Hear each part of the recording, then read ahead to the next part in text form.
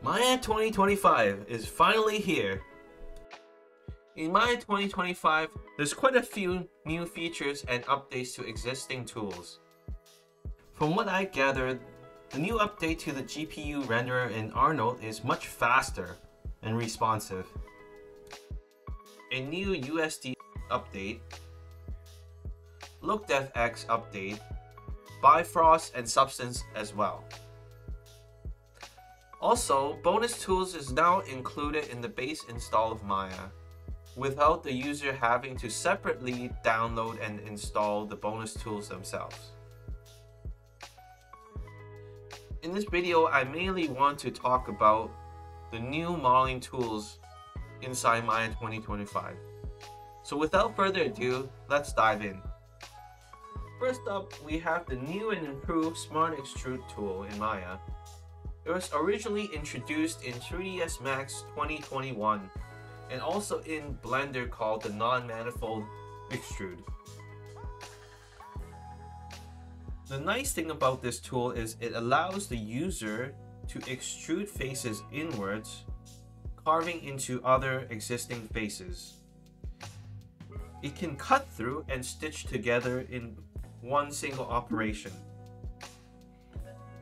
It eliminates the need to repair and manually fix hidden faces, double faces, and unwelded areas.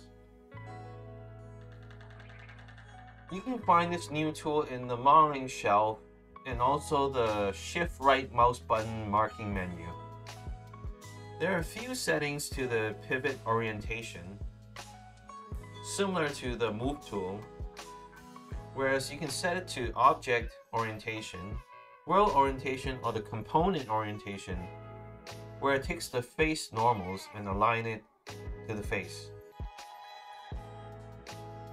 Here we have a comparison between the old extrude and the new Smart Extrude.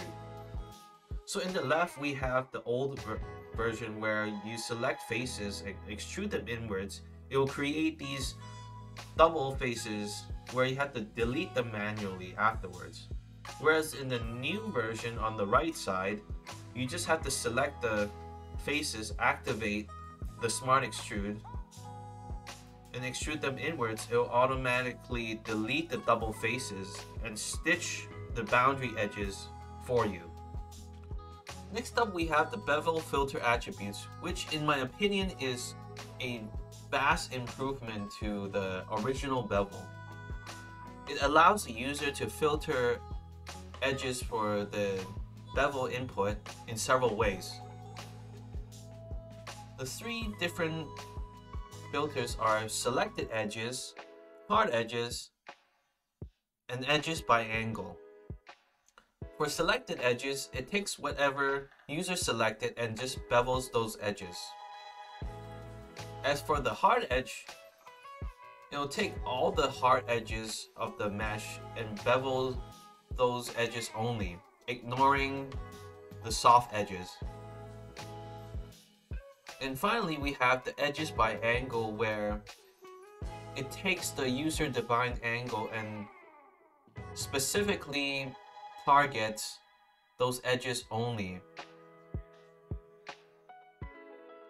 This bevel filter feature has been asked by a lot of users over the years, and I'm just glad that they finally put it in. The Maya developers has also included an update to the Bable Input for Boolean intersections, where it automatically select the intersection edges of two Boolean objects and bevel only those edges. The nice thing about this is it automatically updates when you move the Boolean operators. Last but not least, we have the Extrude Edge improvement, where it will now automatically create UVs for the new faces. The new UVs will be offsetted to the original UVs in UV space, which will save users a lot of time cleaning up after extruding. These amazing new features has certainly expanded Maya's procedural modeling workflow, improving the overall modeling experience. Let me know in the comment section what you think about the new features, which one's most interesting and most useful for you. Thank you for watching.